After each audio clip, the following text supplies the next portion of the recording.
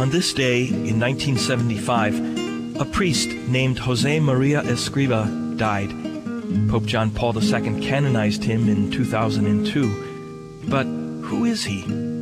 Hello, I'm Father James Kubicki, and the saint whom the Church honors today founded a group called Opus Dei, or the Work of God, in 1928. His goal was to help lay people find holiness in the midst of the world.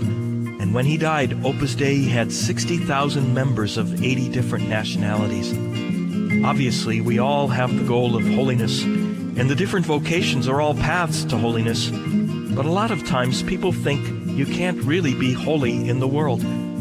Saint Josemaría Escrivá not only set out to prove them wrong, but proposed an organized method for becoming holy in the world. Here's something Bishop Joseph Finn of Kansas City St. Joseph said last year. I would like to reflect a bit on the special insight that Saint Josemaría had, that all the faithful have priestly souls.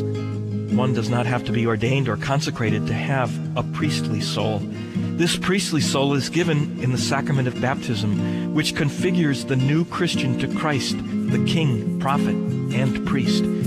It is animated by supernatural grace in such a way that the lay faithful have the capacity, when they are in the state of sanctifying grace, to connect the free offering of their lives with that of Christ, the High Priest, and to offer to God the pleasing sacrifice of their prayer, their work, and their sufferings, in union with Jesus on the altar and on Calvary. When the baptized live with Christ's life and act out of a motive of love for Christ, their actions are meritorious, helpful to their salvation and that of others. They are true participants in the very work of redemption.